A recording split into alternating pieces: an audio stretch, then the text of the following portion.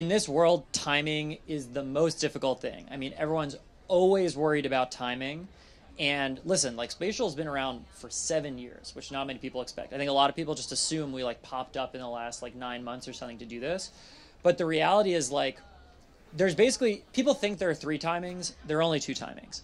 You can basically be too early or you could be too late. There's really no such thing as being exactly on time, because usually if you try and be exactly on time, you're already late. And I think that's really, really important to talk about in this context. So you